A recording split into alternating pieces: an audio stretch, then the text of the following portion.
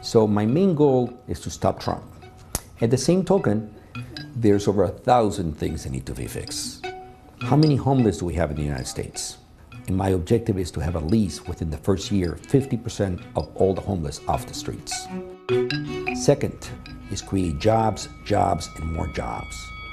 My name is Roque de la Fuente. I'm running for the highest position in the world, President of the United States of America.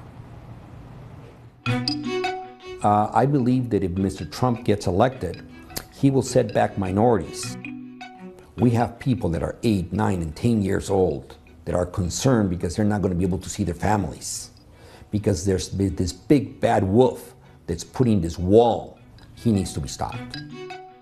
Bernie, I like the guy. I like some of his ideas. Hillary wants to be queen. She doesn't treat her staff correct. She doesn't treat the Secret Service correct. And she just basically wants to be queen at any and all cost.